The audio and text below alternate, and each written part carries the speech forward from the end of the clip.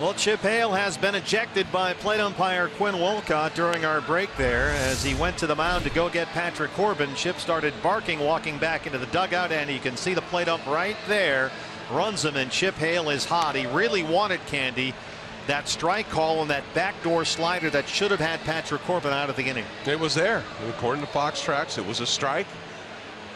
Sometimes the umpires just have to have a little bit more latitude on it, especially when they miss a call. There's been a lot of barking from the Diamondback dugout throughout the ball game. Those two have been going back and forth all night long. Yep. Not to defend what Quinn Wolcott did there. He missed the call clearly, but this has been ongoing now for 5 innings.